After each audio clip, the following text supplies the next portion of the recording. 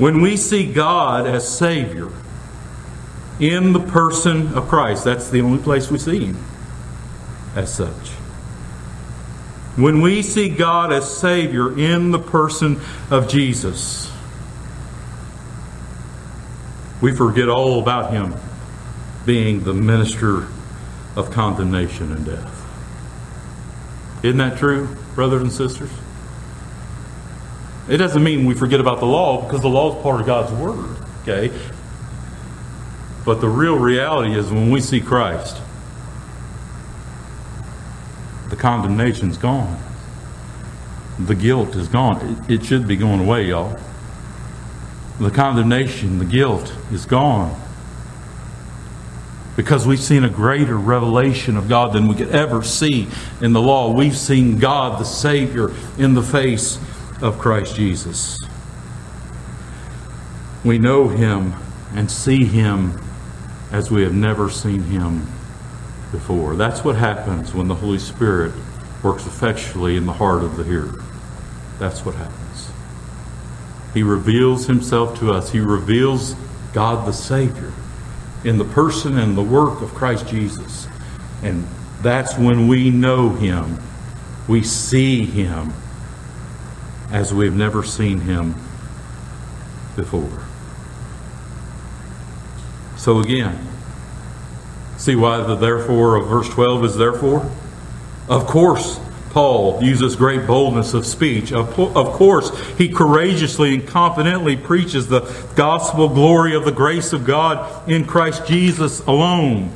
I mean, y'all just look at the surpassing, eclipsing glory of God in Christ Jesus. Have you ever seen Him? Have you ever, I'm talking to you personally, have you ever seen Him? Have you ever seen the surpassing, abounding glory of God, God Yahweh, in Christ Jesus, in the person and in the work of Jesus? Have you seen Him personally? Have you seen Him? Have you seen the Savior that He is? Have you seen what He has done? Have you seen how He lived His life in perfection to be your perfection? Have you seen how He died on the cross under the wrath of God that was appointed for you to remove your sin and therefore God's wrath from you? Have you seen that He was dead because of you? He lay dead in the grave because of your sin.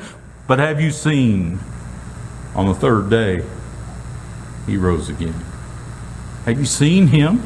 Have you seen the glory of God the Savior? He did all of that to save His people from their sins. That first angelic proclamation in the book of Matthew.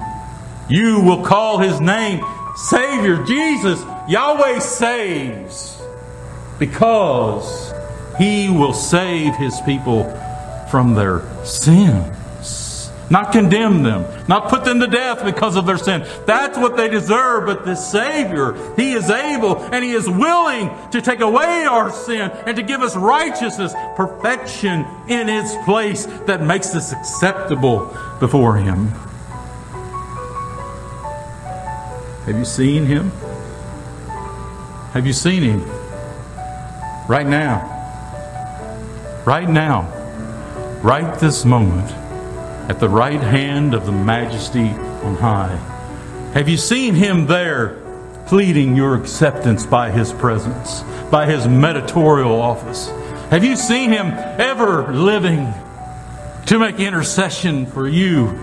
Have you rested upon His person? Have you rested upon His work? Have you seen Him? Do you know Him? Do you know Him as your Savior? As your Savior. If you have, you know then that you've known Him, you see Him, and you know Him like you've never known Him before. No more the death. No more does the death and the condemnation come first, but Christ is first. Christ is everything. Christ and His sacrifice. Christ and His abounding presence now, living for you as your Savior, as your righteousness, as your salvation. Have you seen Him? Do you know Him? Do you know Him? I pray into.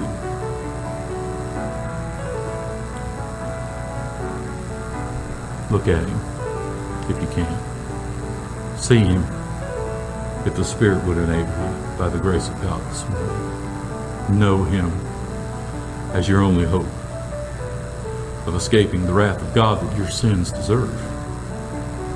He's it. He's all you have, but he's all you need.